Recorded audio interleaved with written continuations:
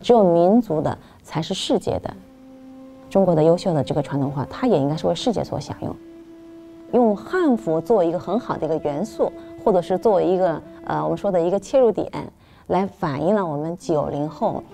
甚至后面的是00后，他们对于中国文化的中国传统文化的这样的一个认识，还有责任和担当。宽袍、大袖 and everything else Hanfu. There's something getting youngsters in China excited about the ancient ways. The Hanfu has come to symbolize a meeting of the old and new, with a potential consumer market of 400 million people. What's behind this growing trend, and what does it mean for Chinese people? girlcity finds out.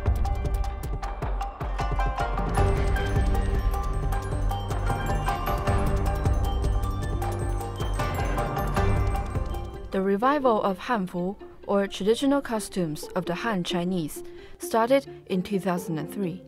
when a man named Wang Letian wore a self-made Hanfu on the streets of Zhengzhou in China. Wang's initiative resonated with young people across the globe. Now in 2021, Hanfu communities have made homes far away from Zhengzhou. In this episode, we have invited 4 Hanfu enthusiasts from across Asia to share their Hanfu stories. We'll also talk to a professor of fashion to explore how the Hanfu trend traveled beyond borders. First, meet Gong Panpan from Singapore, popular on social media as the Hanfu girl. She came up with fusion ideas mixing Hanfu with Western pop culture. She also started to blog in 2017, explaining the Chinese culture. People can say, oh, okay, I already know so much about this Western figure, so I don't really need to read up on it. But okay, so by transposing that, I could sort of understand this Chinese figure a lot easier as compared to for them to read from scratch. Most of the Chinese community, because we're English educated, don't really have that kind of strong connection to the Chinese, Chinese ancient past, except for TV dramas. So when they see us in, Hanfu, the first thing they will say is, oh, Chang'e, the moon goddess. And that's all they know most of the time. I get like some messages from diasporas, not just in Singapore, but overseas, they're Chinese, and they say, oh, I love to read what you write because it allows me to know more about history in a language I can relate and understand. 其实呢，马来西亚汉服运动呢是发起呢是在2007年。当2007年一发起的时候呢，我们就办了第1届的生活营，华夏生活营。那每一年呢都会办一次。那我们曾经呢有收过的营员呢是来自加拿大、中国香港、中国大陆，然后新加坡。那在这个生活营呢，主要呢我们是把这个课程的部分，就是觉得有一些基本的一些资料，汉服的形制，或是一些华夏的礼仪，都在这个生活营里面呢就会教导大家，就可能提供，因为多数来参加的人呢可能不了解我们华夏到底有什么东西，所以呢通过这个生活营呢，其实就是播下一个小小的种子，让他们可以通过这个生活营呢认识我们华夏的服装，然后呢跟礼仪的部分。以我身处的高雄市来说好了，每年会有一场就是大明宁靖王祭祀，在12月的第1周的周末，很多同袍从台湾的4处聚集到高雄市的湖内，有一个宁靖王爷的衣冠冢，我们就是聚集在那边举行祭祀典礼这样。不过大家都会去关注西塘啊，那个汉服文化节的一些影片，就是好想去，大家都是好想去。Hanfu has yet to be more widely understood in Asia, and it is often mistaken for the Japanese kimono. So what can Hanfu learn from kimono? 那我们知道，其实很多的运动呢，尤其是亚文化运动，都是起源于青年群体，就是青年群体在成长过程中对现有的这样的一种文化的一种突破，尤其在海外，就是在远离你的祖国的时候，它能够形成一个民族的共识，形成一个凝聚力。我有一个朋友的孩子，他在日本读书，那么在参加这个毕业典礼的时候呢，那日本呢，它有一个传统，它所有的毕业生呢都会穿他们的传统的服饰，比如和服，男生女生啊都会穿，但是呢，他选择了汉服。那么在当时，他是自己也感受到了有一种骄傲感，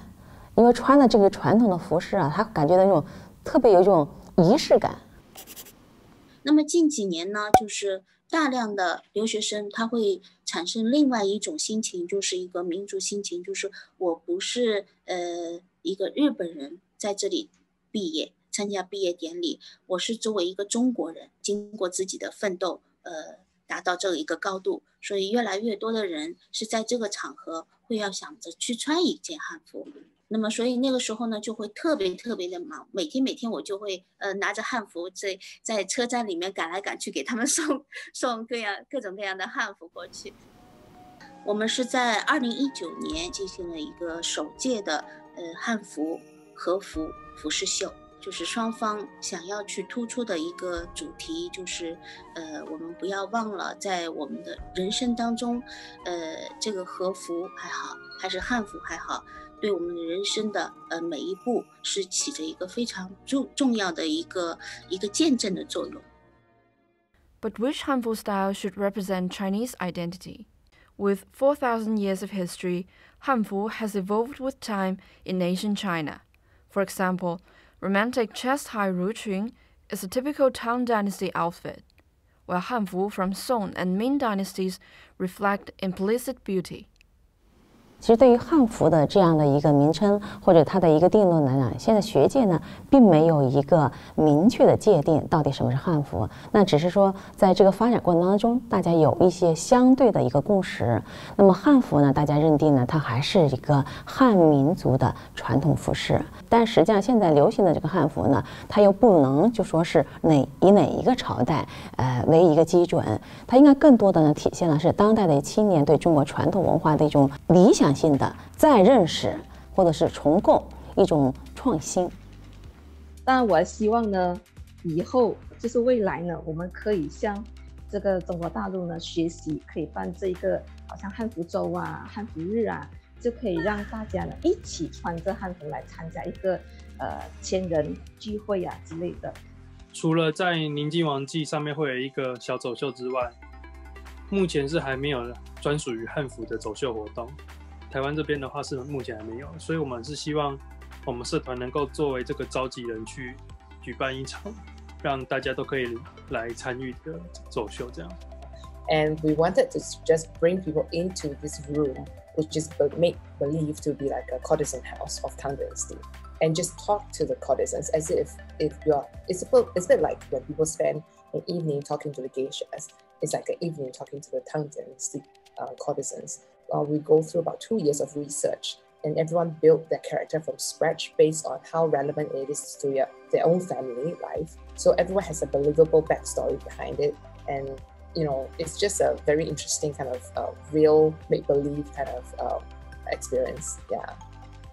所以在种种的现在的这些文化当中，我们都能感受到一个中国人的这样的文化自信。所以在这样的一个国力的强盛的基础上，在文化的发展的需要上，在世界上需要更多的认识中国的文化上，所以呢，汉服呢得到了前所未有的这样的发展。这一批汉服复兴的这样的一个青年的力量的话，那么我认为呢，它未来会成为我们中华优秀文化传统复兴的主力军。In our last episode, we will interview Hanfu enthusiasts in China to see how they feel about wearing Hanfu. Stay tuned for all that next Saturday on girlcity. If you want to know more about girls in Asia, make sure you subscribe to girlcity.